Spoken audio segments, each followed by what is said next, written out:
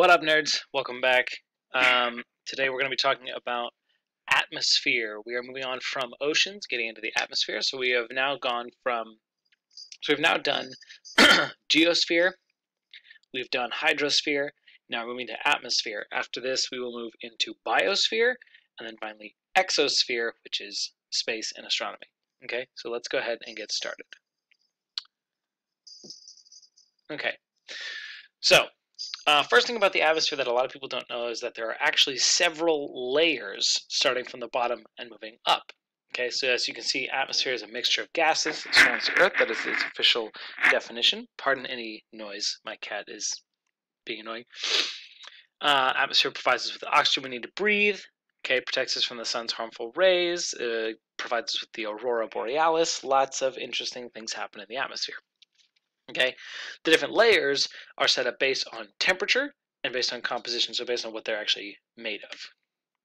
So, Earth's entire atmosphere is 78% nitrogen, 21% oxygen, 1% argon and carbon dioxide, and then a teeny tiny bit of other gases like, methane or ozone or anything like that. Okay, so we're going to start with the highest layer of the atmosphere, the one just before you actually hit space. This is the thermosphere. Okay, the thermosphere is the uppermost layer of the.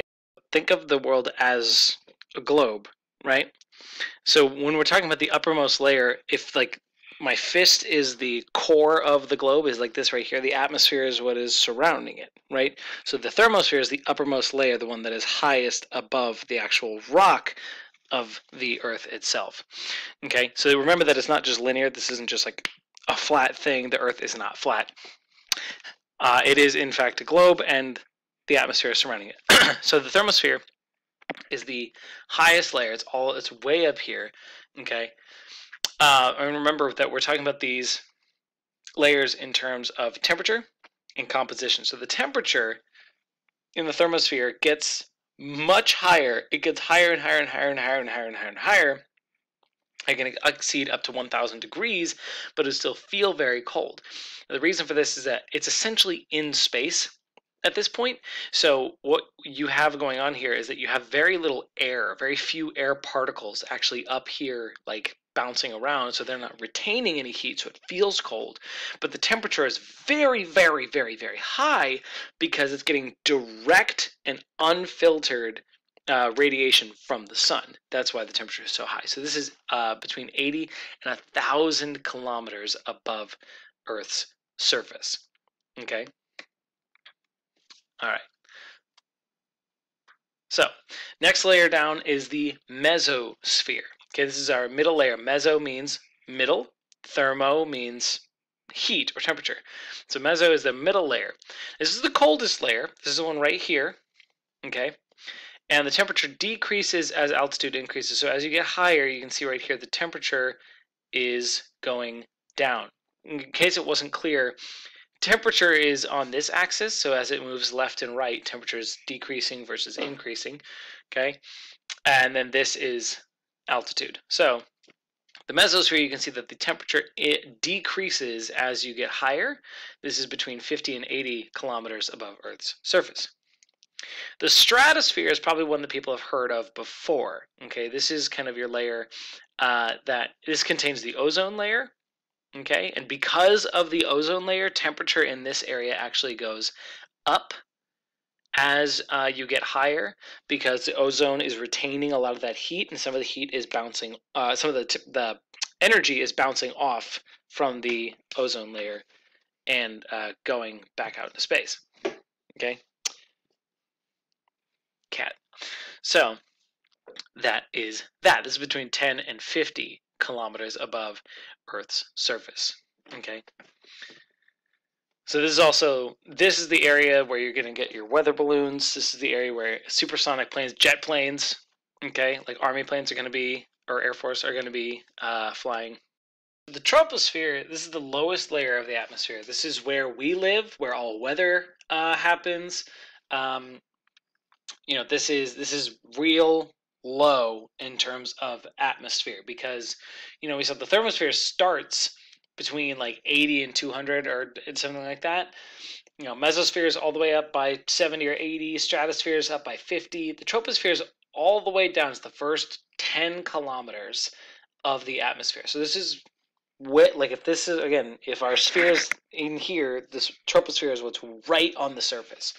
Okay, so, and we can see that the troposphere does one other thing that's really important. The temperature decreases as altitude increases. Okay, and that is because as you get higher up into the troposphere, the air becomes thinner. It's not as dense, and with fewer particles around to bank off of each other, it does not retain as much heat. So, as a quick little review, starting at the troposphere, temperature decreases as you go up because it gets less dense. When you hit the stratosphere, temperature increases because the ozone layer is retaining a lot of the energy from the sun. When you hit the mesosphere, temperature decreases very, very rapidly because it's even less dense up there, so you're getting even less retention of energy. And then when you hit the the thermosphere, when you hit the thermosphere, the temperature goes up very, very, very fast because there's almost nothing to filter the energy from the sun. Okay. And so you can see this again here. So troposphere, as you can see, so temperature is here on the bottom. Okay. Altitude is over here. So troposphere temperature decreases as you go up. In the stratosphere, it increases. Mesosphere, it decreases. Thermosphere, it increases. In the thermosphere, all the way up like 200 kilometers up, that's where you're going to be getting the aurora borealis, or the aurora australis. Okay, those things are going to be happening all the way up at the thermosphere. A lot of people think they're a lot lower down. They're really not. They're way up there. Okay, so an important thing to talk about when we're talking about the atmosphere is we have to talk about heat and heat transfer. Okay, so what heat is the energy transfer from one object to another because of a difference. Now, what I mean by that is that if you feel your forehead right now, it's going to either feel warm or cold. Okay, and the reason for that is because there is a difference in temperature between your hand skin and your forehead skin. Okay, that difference in temperature causes heat to transfer. Okay, it causes energy to transfer from one to the other, and when you detect that feeling that you're feeling is heat. Okay, it's that radiation of energy. Now, what temperature is temperature is a measure of the average energy of the atoms and molecules in a substance. So we measure this in Fahrenheit, Celsius, Kelvin. So the internal body temperature most people have is around 98.6 degrees Fahrenheit, right? But that's not necessarily true on the surface, okay? Because your internal body temperature needs to stay the same, but on the surface it can vary a good amount. And so that's that heat. That's that temperature difference causes heat. It causes a heat transfer. Okay, so there's many types of heat transfer. The three that we're going to talk about are convection, conduction, and radiation.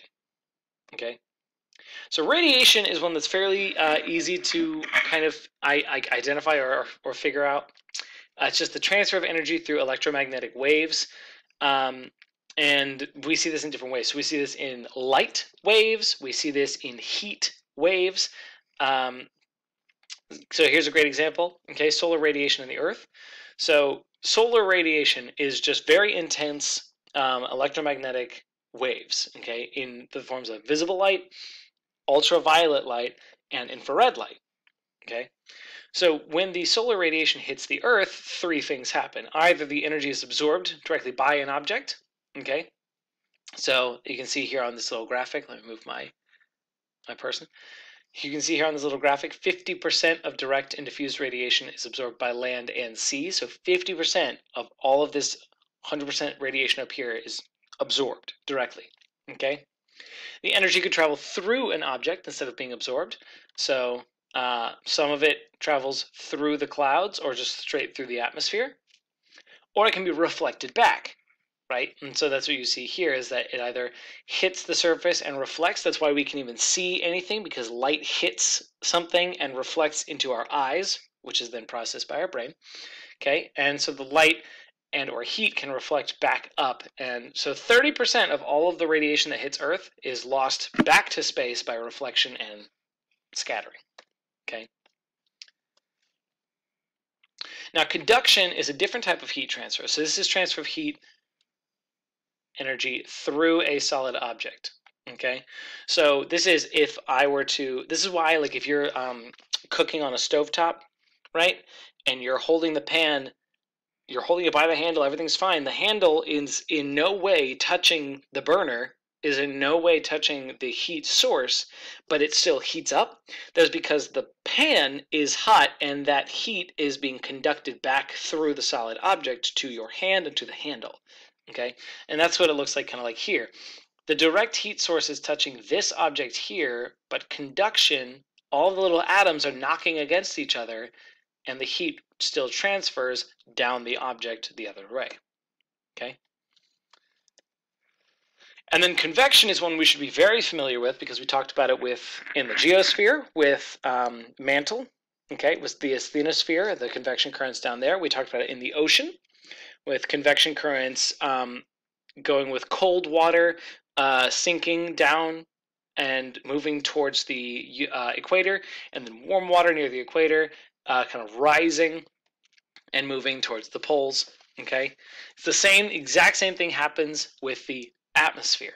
Okay, convection is the transfer of heat energy through movement of a liquid or gas. So if you boil water, it does this, or as you can see here, we have air currents. Okay, so near the equator especially, where it's really warm, the air is going to rise, because that's what fluids do when they heat up. They heat up, they become less dense, and that lowered density makes them float up higher. Okay, so it rises up higher into the atmosphere, but as we just saw with the different layers, higher in the atmosphere it gets much colder, so it starts to cool down, but it moves towards an area where there is the least amount of extra temperature, or the least amount of stuff that it's floating on top of.